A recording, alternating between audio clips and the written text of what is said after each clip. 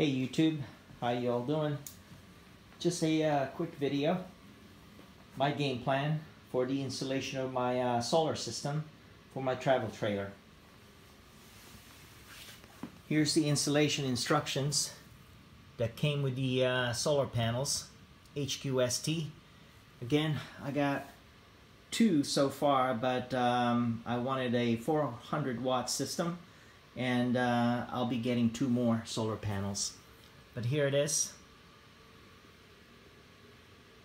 12 gauge wires right here.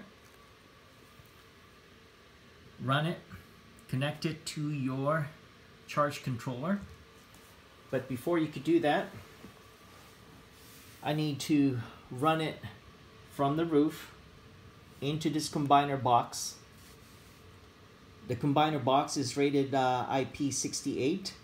I had an IP65 and it did not offer enough water protection, so I upgraded. And once you run that, this is going to stay on the roof. I'll be mounting it on the roof with the Eternabond. I got a one-sided stick and double-sided stick tape right here. I'll be using a combination of both. Here are the tools. I got a crimper right there, MC4 connectors, male and female, and of course the tools to connect them, or a tool that connect them. Got a drill bit.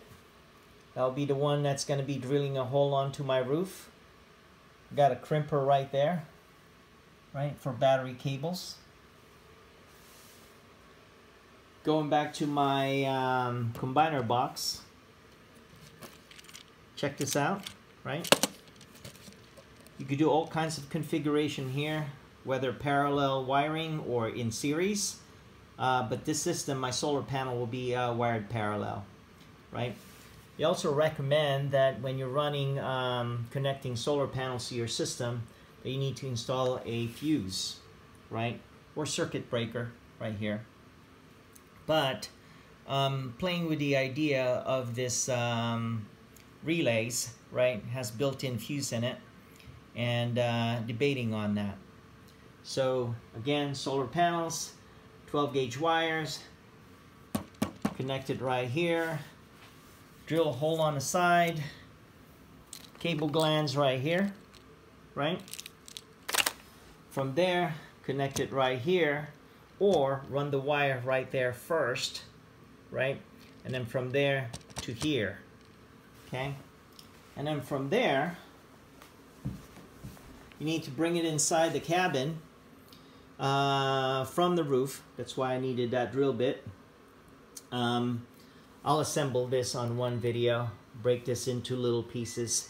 But from here, I'll be running two wires, and that'll be connecting to my MPPT controller, 40 amps. And of course, that's the monitor right there.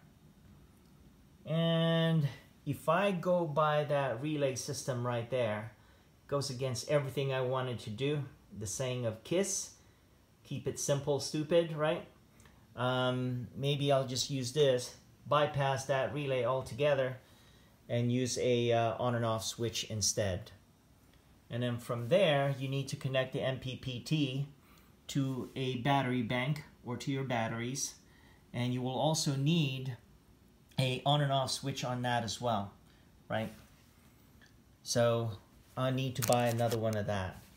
And then from the batteries, right, let's pretend this is my battery for now, to my battery bank right there. From MPPT, run cables, positive and negative, to your battery bank, whatever it may be. And of course, I'm thinking of battle-born batteries, right? Lithium. And but for now, I'm going to be connecting my lead-acid batteries, or battery bank. And then from there, your batteries will be connecting to this inverter, still saving money for it. And this inverter will have a high output. And this high output, I'm going to be connecting it to an automatic transfer switch, specifically for travel trailer. And it's rated 30 amps. Let me show you a clip. I have a transfer switch for my home. Here it is. Here's a automatic transfer switch for my home, and that's the reason why I want to do the same thing for my travel trailer, right? Take advantage of the existing wiring, electrical wiring within the travel trailer. And again, I just want to take advantage of the having an auto transfer switch because I want to take advantage of the existing electrical system in my travel trailer. Yeah, I'm very excited. I'm just waiting for to get this automatic transfer switch and also my inverter.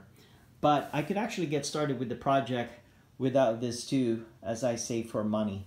So my first video will probably this box, putting it together, and we'll go from there.